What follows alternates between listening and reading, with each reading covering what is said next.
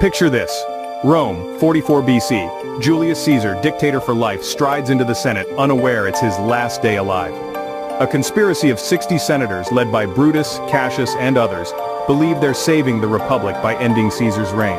The Ides of March, a chilling prophecy, becomes a reality as daggers plunge into Caesar, marking the end of an era. But here's the twist. The conspirators' plan backfires. Chaos ensues. The Republic they sought to preserve crumbles, giving way to a bloody civil war. Caesar's adopted heir, Octavian, rises from the ashes, defeating his enemies and becoming Rome's first emperor, Augustus. Ironically, the plot to save the Republic ends up destroying it, and the assassination intended to prevent a monarchy births an empire. The downfall of Caesar, a tale of intrigue, betrayal, and unintended consequences.